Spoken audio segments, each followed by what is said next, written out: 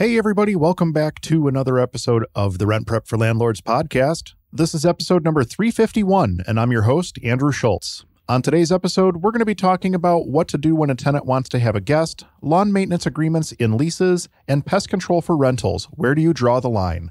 We'll get to all that right after this. Welcome to the Rent Prep for Landlords podcast. Now your host, Andrew Schultz. Before we jump into today's episode, don't forget to check out the Rent Prep for Landlords Facebook group. It's a great free resource for you to network with housing providers from around the country, and if you have a question or a situation that you've never dealt with over 12,200 members, chances are someone in the group has been there before and can lend a helping hand.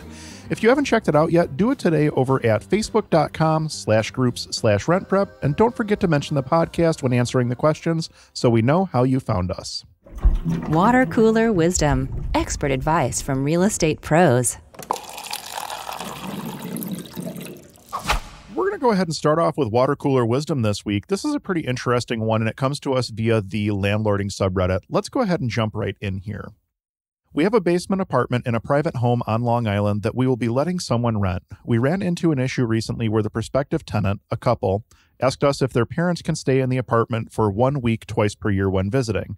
Our initial reaction here was no, the space is really not set up for 4 people, and we worry about what the neighbors will think as well.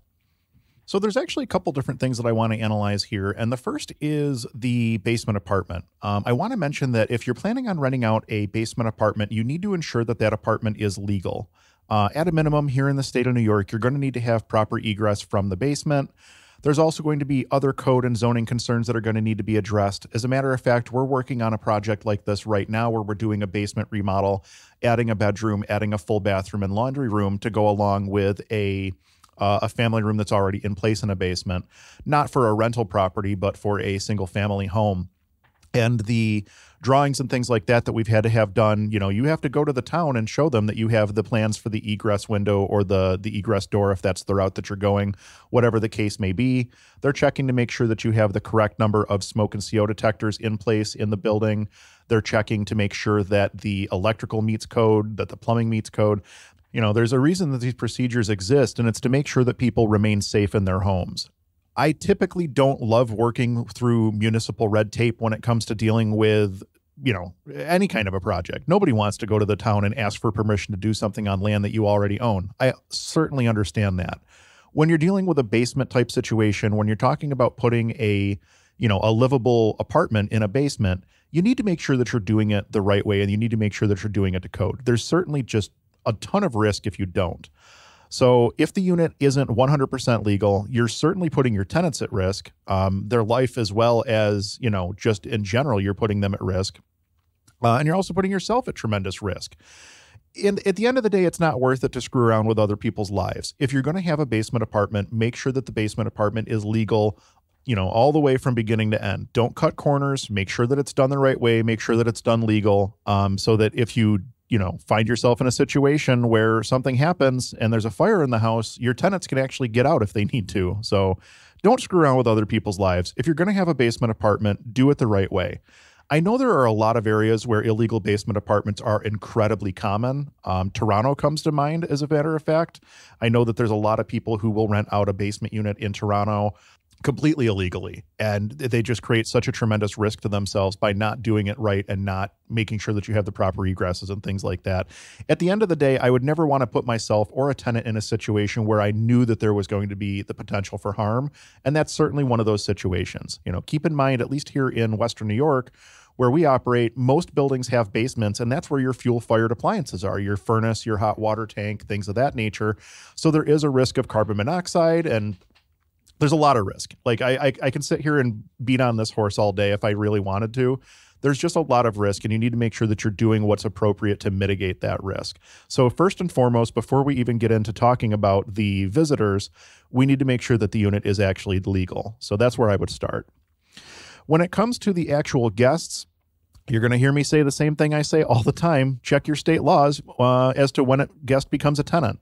There's likely going to be some point in their presence over a period of time where they would actually convert from guest to tenant just by being there at the property. There's probably going to be different considerations for immediate family versus a friend. Other things that could impact the situation would be if the tenant is receiving some sort of a housing voucher or Section 8, something like that. They're going to be more restricted on being able to have people move in with them because their voucher is based on the number of people living in the household. So if these are going to be longer term guests, you're definitely going to want to be on top of this so it doesn't turn into a tenancy situation. In some areas, it even depends on if the guest has made a rent payment to you or something along those lines and created sort of an ad hoc tenancy, a verbal tenancy, if you will, or a month-to-month tenancy. So those are all things that you definitely want to consider when it comes to, how long before a guest becomes a tenant. So going back to the original question here, I don't think that that's going to be a major concern. You're basically talking about a 1 week stay twice per year. I don't think that that's going to be enough to create a tenancy situation in pretty much any state. I mean, obviously check your state laws, your local statutes, things of that nature to double check. But if you're talking about once a week, twice a year, I don't think that that's going to be enough to create a tenancy situation. As far as it creating other situations for you, overcrowding or something like that, that's a very, very real possibility. If you want to get super technical here, you could get into the occupancy standards as issued by either HUD or your local building code office to make sure that you aren't creating some sort of an overcrowding situation in your unit. And obviously that's something that you're going to want to avoid as well. So as far as being able to limit the number or the frequency with which guests come to visit your tenant, again, that's something you're definitely going to want to check your state laws on and see if you, number one, could even place a restriction on that. And number two, if you can, what are the allowable restrictions and what is a bridge too far, if you will. The bottom line here is that tenants do have rights when it comes to guests, but the housing provider does as well to ensure that they can operate the property safely and without undue burden. Know the laws in your area and operate within them. That's always the best advice that we can give you on any situation. This one in particular, when you're talking about guests, you don't want them to become, a tenant just by lieu of being in the unit for an extended period of time. So it is something that you're definitely going to want to monitor in your units as you are renting them out. Forum Quorum, where we scour the internet for ridiculous posts from landlords and tenants. So we have two really good forum quorums for you this week. The first one comes to us again via the landlording subreddit, and we're going to go ahead and jump right into this one. Our lease specified that the tenants were supposed to maintain the lawn, but I also realized that most tenants probably do neglect the lawn. The grass looks dead in many places, replaced by weeds. Definitely the worst lawn on the block, but not the worst I've seen in the neighborhood. The tenants are moving out soon, and I don't know if I should fix the lawn for the next tenants just for it to look like hell again eventually, but I'm also worried that the next tenants might get fined by the homeowners association if the lawn gets worse. So this is a good question because it's one of those situations that where if you have a vague lease, a lease that's not really specific in what it says and how it says it, this is one of those things that could really turn around to bite you. And it sounds like that's kind of the case here. So if lawn maintenance is specified in the lease, then the tenant would be responsible for the lawn. If there's damages to the lawn as a result of the tenant not taking care of it, then yes, those damages would be deductible from their security deposit in accordance with state law. That being said, how well does your lease actually specify what needs to be done to maintain the lawn? If it's vague, it might be time to beef that section up before you sign a lease with the next tenant. Generally, maintaining the lawn would be keeping it at or above the condition it was received in, which it sounds like didn't happen here. But my question is, does your lease actually specify what tenants are required to do? In some leases, it says tenants are responsible for making sure that the lawn is mowed. Okay, that's fine, but mowing the lawn is only one small part of lawn care. You have weeding, you have hedge trimming, you have, maybe washing the sidewalks or something like that. There's a multitude of things that go along with lawns and landscape maintenance. And it really needs to be specified if you're going to have the tenant responsible for those items, just what they're responsible for doing.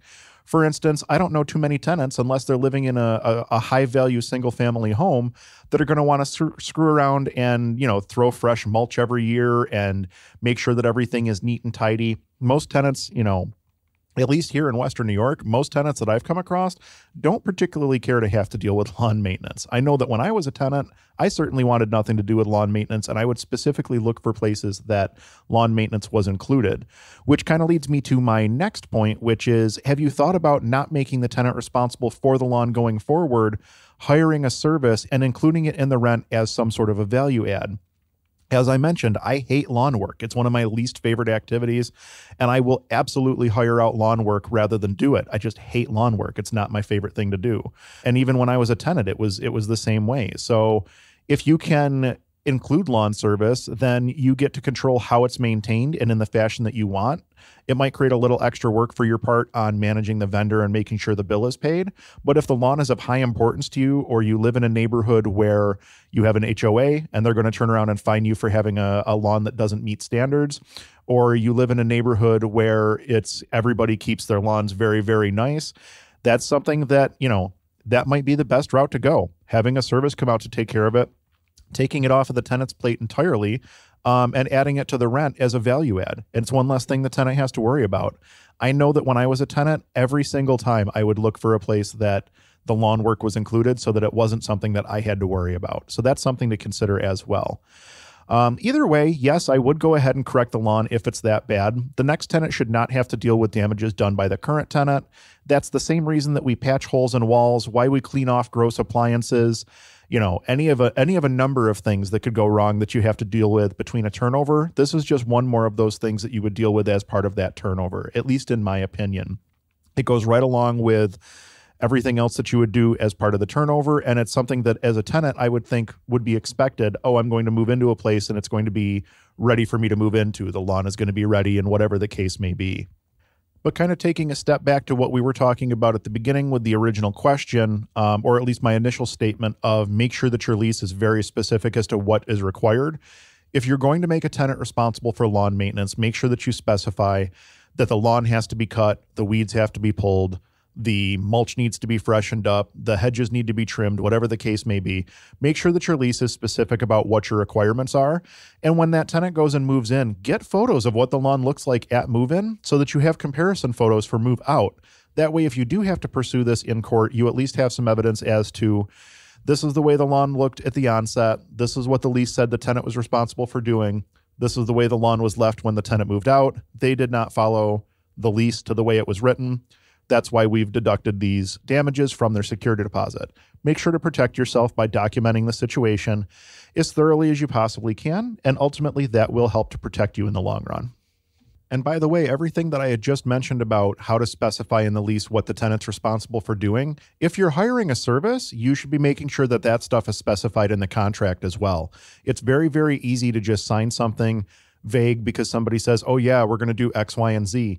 Make sure it's in writing. Make sure that if you hire a service that all of your expectations are in writing. And if they're not meeting your expectations, it gives you a contract that you can point back to, just the same as you could point back to a lease if a tenant's not maintaining the lawn, and say, hey, this is not what I'm expecting. I need this to be brought up to my specifications. But at least you have something in writing on paper, in agreement that both parties have signed saying this is how we're going to proceed forward. So, what's good for the goose is good for the gander in this situation, I suppose. If it's good enough to put into a tenant's lease, it's good enough to make sure that it's in your landscaping contract as well. Just making sure that you cover your bases. Anything that's left vague is always open for interpretation. So whenever possible, if you're able to spell something out a little bit without going full attorney and everything else, just making sure to cover your bases, 99% of the time, that's going to be enough to cover you. So something to keep in mind as you are proceeding. This next forum quorum is actually really interesting. This is probably one of the more interesting questions that has come across our desk recently. This one does come to us via the landlording subreddit as well over on reddit.com. This one is pretty interesting. My tenants want me to pay for damage to their car. Apparently, rats have eaten the wires. I've paid for pest control to take care of the rats, but now they want me to pay for their car damages. Are the landlords responsible for the tenant's car? So I'm going to start this off by saying I'm not an attorney. I'm not an insurance adjuster. Take this for what you will. I'd certainly talk to your insurance company because obviously they're probably going to have a lot better answer for you than what I would. My thoughts on this would be no, you don't control the rats outside the building. There's nothing to prove that these rats came from your building or that they were even rats. We've seen squirrels eat wires in cars. We've seen squirrels use cars as places to build nests, places to store food for winter, things like that. Any place that doesn't have wind is a little bit warm. It's a great place for any sort of a critter to crawl into and try to set up shop for the winter. So it sounds like what you're doing is attempting to mitigate the rat problem in and around the house by having an exterminator come out, which, as near as I can tell, would meet the standard for what you're required to do here. Their car isn't your concern. This is why they have auto insurance or possibly even renter's insurance, though I don't know if renter's insurance would cover a tenant for a situation like this. I would think it would have to be auto insurance. And I'm not even sure if auto insurance would cover. It's just a very, very weird situation. But the property belongs to the tenant, not to you, and you don't control wildlife. So I don't see any way that this could really come back to be your problem. We had a similar situation at one of our rentals several years ago where there was a ton of ice buildup on a gutter due to a very intense winter storm, and it actually pulled the gutter off of one of the houses. The gutter landed on the tenant's car and it caused quite a bit of damage. My initial thought was that the homeowner's insurance policy would likely cover that because it was a gutter that fell off the house and onto somebody else's property. The homeowner's insurance policy actually did not cover it because in this instance, it was considered, I believe, an act of God due to the storm, and the tenant had to claim it on their car insurance. I thought that was pretty crazy at the time. Apparently, that's how insurance works. Just deny, and let the consumer fight it. Certainly not the way that I think most of us would like to operate our businesses. But again, if there's a way for an insurance company to find that they're not at fault for a claim, they're certainly going to be looking at every angle to try to find that. Going back to the original question, though, as near as I can tell, you don't have any real obligation here. You don't control the rats outside. You don't control wildlife, at least to the best of my knowledge. Maybe you have some sort of a superpower that you didn't specify in your question. But no, I don't see any situation where this could be your problem, something that would come back to you as a landlord. I think that this is one of those things where it just kind of falls under, yeah, that happened, and yeah, it's not great, but it certainly isn't anybody's fault, with the exception of whatever rodent was in the car and eating the wires and things like that. So that's probably where I would go with it. I would talk to the tenants and let them know that they need to contact their auto insurance or their renter's insurance carrier to see if they have any coverage that way. And then proceed as necessary. As I'm sitting here kind of giving it some more thought while I'm recording the podcast, something had kind of popped into my head here. And this kind of goes along the same lines as, if someone had broken into the tenant's car. If somebody broke into the tenant's car, but it was parked at your property, it's not as though you as a landlord would be responsible for that. Another comparison that could be made here would be, let's say there was a fire in the building and the tenants lost all their belongings, if they lost all their things, which certainly a tragic situation, but it's another situation where your landlord insurance policy doesn't cover tenant belongings. This is, again, kind of right in that same vein. So I guess it makes sense that the tenant's car would not be covered in either one of the scenarios that I presented, where you had the gutter that fell onto the car, or where you have the outside influence, the rodent, the rat, whatever, squirrel, going through and eating the wires. In either one of those instances, the landlord's policy protects the landlord and the landlord's property, their asset, but it does not protect the tenant or the tenant's asset. So again, this is just one more reason why it's important to specify to tenants that they have proper insurances. Again, I mentioned, I don't know if renter's insurance would cover something like this, but it's always a good idea to have a renter's insurance policy. And then obviously an auto insurance policy is always a good idea, even if you do live in a state that doesn't require one, which is insane to me. Have an auto insurance policy because something like this would probably be covered under something like that. RentPrep recently released its landlord guide on how to deal with tenants that are complaining about you or your rental property online. Is it considered defamation? Find out in our latest guide over at rentprep.com/blog. So that pretty much wraps things up for this episode of the Rent Prep for Landlords podcast. Thank you all so much for listening. We truly do appreciate it. Our goal with the podcast is to help as many people as possible make educated decisions when it comes to real estate, and you can help us to reach our goal. If you heard anything in this week's episode or any of our other episodes that will help someone you know, please do us a favor and share this with them. If you're looking to get in contact with me, I can be reached over at whatsdrewup2.com. From there, you'll find links to everything going on with me over at Own Buffalo, as well as other projects that we're working on. In addition to the Rent Prep for Landlords podcast, I also host a weekly show called Ask a Property Manager. You'll find a link to my YouTube page right at the top of whatsdrewup2.com, and from there you can access the growing catalog of 60-plus episodes. Take a look and don't forget to subscribe. If you're looking for top-tier tenant screening services, head on over to rentprep.com. There are multiple products to choose from, including a tenant-paid option, and if you're over 50 doors, ask about the enterprise-level programs and pricing. I've been an enterprise user of RentPrep for years now, and it's definitely changed the way that we screen our tenants. Check that out today over at rentprep.com. Again, thank you all so much for listening. We'll be back in 2 weeks with an all-new episode that you won't want to miss. Until then, I'm Andrew Schultz with ownbuffalo.com for rentprep.com, and we'll talk to you soon.